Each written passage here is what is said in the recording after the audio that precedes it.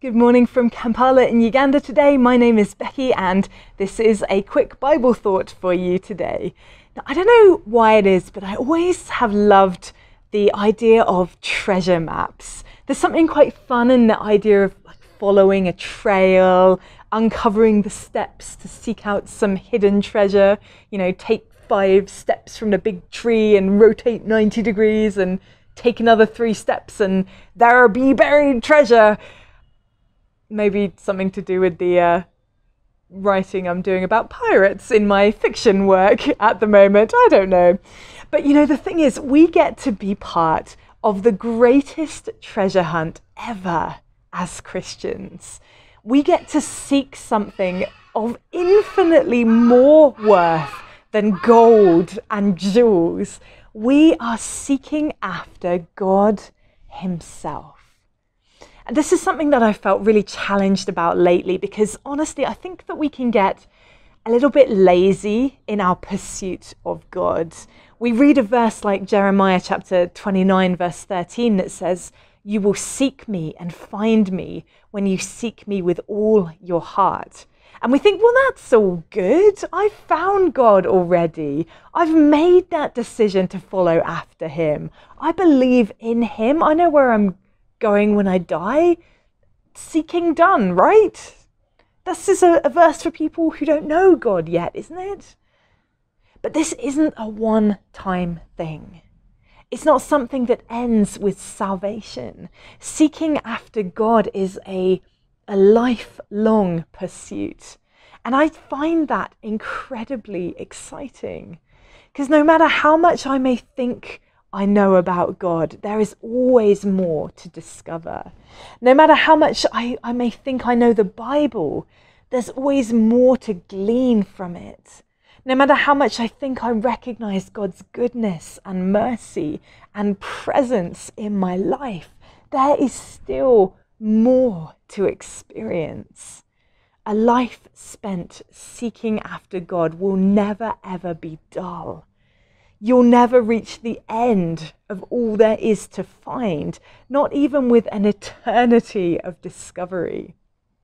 And we do have that guarantee that when we seek Him, we will find Him. He won't hide from you. The more you seek after Him, the more He will reveal to you. And there are so many other bonuses for us as well. You know, Psalm chapter 34 verse 10 says that the lions may grow weak and hungry, but those who seek the Lord lack no good thing. In 2 Chronicles 16 and verse 9, we're told that the eyes of the Lord range throughout the earth to strengthen those whose hearts are fully committed to Him, those who are seeking after Him.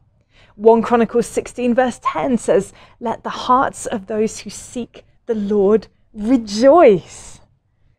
Seeking after God directly results in strength and joy and provision and so much more. You have no idea how many verses I could have shared with you today that I didn't have time for. There are so many benefits for us specifically in seeking after God. It is a good thing to do, but mostly, primarily, it is something that will increase your knowledge of and hunger for God. The more you seek after Him, the more you will want to. Today is a good day to start seeking after God. But what is seeking, right? How do we do that? How do we pursue God? Well, the dictionary tells me that seeking means trying to discover something by searching or questioning. And I think that's a pretty good answer, actually. If we want to discover more of God, if we want to know more about Him, if we want to uncover the secrets and the treasure of Him in this world, then we have to search for those answers and we have to question in order to receive them. Ask God questions. That's okay to do.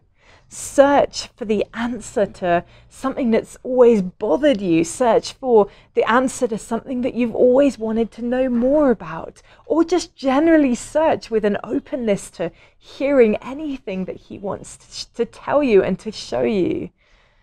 Go to the Bible. Go to resources like this. Go to God in prayer. And make sure that you leave some room to actually hear what he's saying as well, rather than just speaking.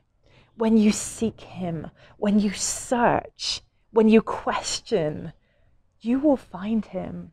He will answer. I think we sometimes paint God as someone altogether unknowable. And it's true that we probably will never understand all of the facets of his amazing character, but that doesn't mean that we can't know more than we know right now. He doesn't make it difficult for us to seek him. It's as easy as coming to him and saying, God, I am not going to stop until you show me a little bit more of who you are. And then I'm going to do it all over again. I'm going to keep on exploring this bottomless treasure chest of your goodness for the rest of my life. That is an exciting way to live, I can tell you. Thank you so much for joining me today. I hope that was an encouragement for you to seek after God, to pursue God, whatever you're doing this day. Just make a little bit of space for him and ask him to reveal a little bit more of who he is to you. You will not regret it. I will see you next time.